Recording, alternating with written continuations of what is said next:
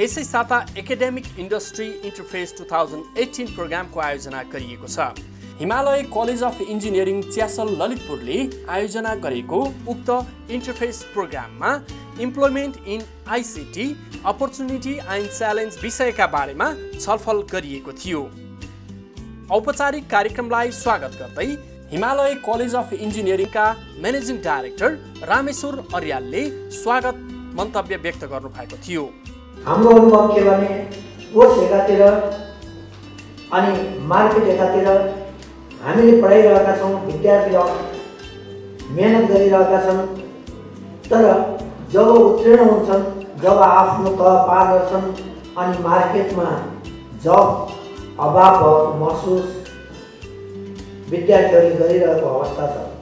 आफूले भने जस्तो अपर्चुनिटी नपाइरहेको अवस्था विद्यार्थीहरूमा छ। अर्कातिर इन्डस्ट्रीहरू थुप्रै छन् जहाँ भनेअनुसारको मेन पावर नपाएको गुनासो यत्रतत्र छ। यदि म गलत छैन भने आइटी सेक्टरका थुप्रै साथीहरू यहाँ हुनुहुन्छ। नेपालमा अहिले पनि 50,000 मान्छेको आवश्यकता छ आइटी सेक्टरमा काम गर्ने। हाम्रो करिकुलमले त्यो मार्केटको आवश्यकतालाई मिट गर्न सकेन। खास गरी आइटी सेक्टरमा प्रत्येक 6 महिनामा टेक्नोलोजीहरू चेन्ज भएका छन्, तर हाम्रो कोर्स 5 वर्षमा मात्रै 6 वर्षमा मात्रै चेन्ज हुने गरेको छ। विद्यार्थीले पढ्दै जाँदाखेरि र पास भएर निस्कँदा अनि विद्यार्थीलाई चाहिने एउटा कुरा र पढिरहेको अर्को कुरा भएको परिस्थिति छ। यो हाम्रो कार्यक्रमले आगामी दिनमा पनि कसरी हामीले सामञ्जस्य गर्न सक्छौँ, कसरी इन्डस्ट्रीहरूलाई भने जस्तो जनशक्ति उत्पादन गर्न सकिन्छ, कसरी विद्यार्थीहरूलाई निराश भएर हिँड्नुपर्ने, पास आउट भइसकेपछि पनि जब मार्केटमा छ कि छैन अनि हामी सिलेबल छौँ कि छैनौँ, हाम्रो आवश्यकता हुने हो कि होइन, हामीले पढेको कुरा उपयोग हुने हो कि होइन भन्ने कुराहरूका जुन समस्याहरू छन्, यो कार्यक्रमले अबका दिनमा त्यो समस्याको अन्त्य गर्नेछ भन्ने हामीले महसुस गरेका छौँ। त्यसैगरी रोबोटिक्स क्लबले तयार पारेको रोबोटबाट इजरायली राजदूत बेनी ओमरले स्विच दबाएर रोबोट सञ्चालन गरी कार्यक्रमको समुद्घाटन गर्नुभएको थियो।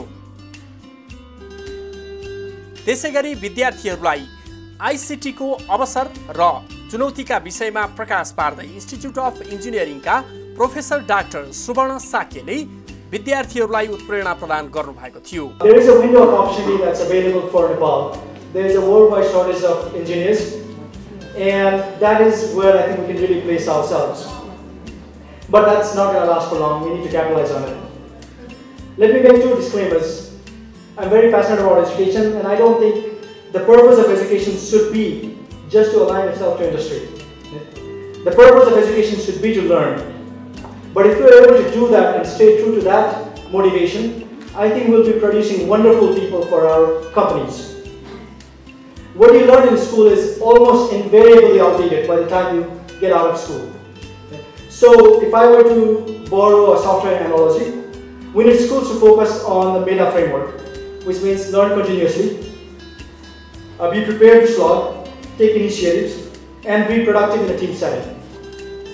Second disclaimer, what I say is invariably going to be from my context, which is my company Leapfrog. This also allows me to be an amplifier for why I think Leapfrog is a great place to work in. I'm not that old, or I've not seen so much in life to make a sweeping generalization about our industry. So please take whatever I say with the proverbial grain of salt. इजरायलको प्रविधि र नेपालको प्रविधिलाई तालमेल गराउँदै अगाडि बढाउनका लागि विभिन्न तयारी प्रोजेक्टहरूका बारेमा समेत प्रकाश पार्दै इजरायली राजदूत बेनी ओमरले विद्यार्थीहरूलाई उत्प्रेरणा प्रदान गर्नुभयो। High quality education is probably one of the best investments that a political leader can do for his own nation and people. I said that when I met a few weeks ago Prime Minister Oli in his Baluwatar residence. And we are trying, the embassy, Israel, and our colleagues over here, to establish a new vocational training center following an example which is a great success story that we did in Cameroon, inaugurated about 6 years ago in June 2012, and can be duplicated here in Nepal. When I realize the quality of people that you have here, I'm sure that there will be a great success story in Nepal. You deserve it. If we are where we are today, you know, when we were a young nation of 10 years old in 1958, we created our international agency for cooperation, and the professor here is a graduate of this, what we call MASHAV.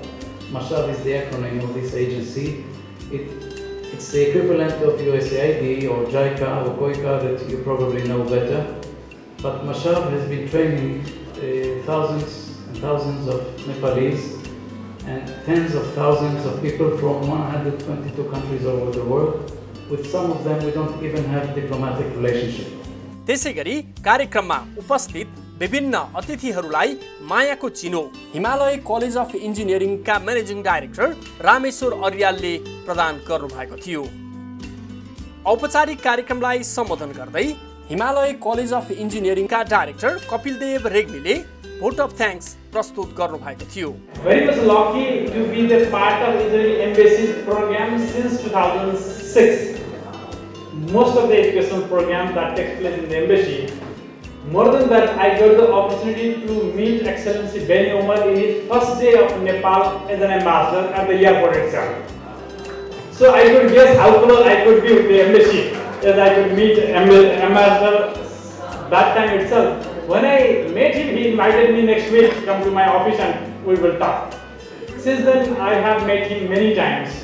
And we are really very much eager, like looking his personality and like the way that he thinks of contributing to Nepal, that's really amazing.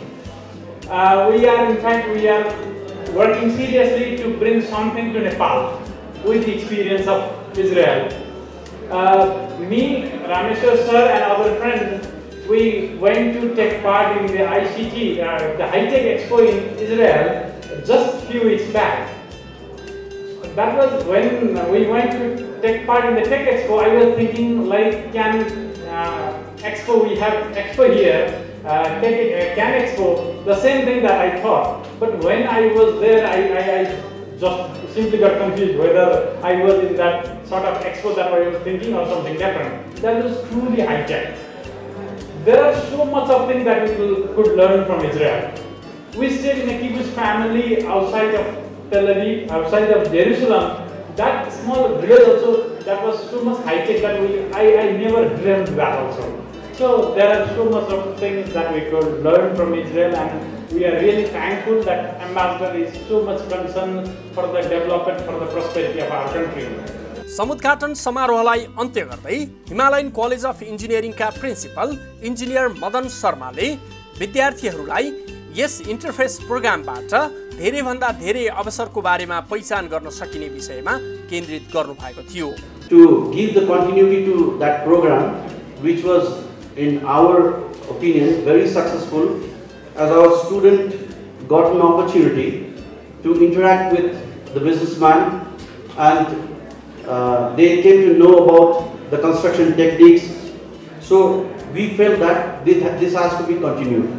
So we have conducted this, we have taken the opportunity to launch this event, which is also aimed to bridge the gap in the academic courses and the current need of the industry or market.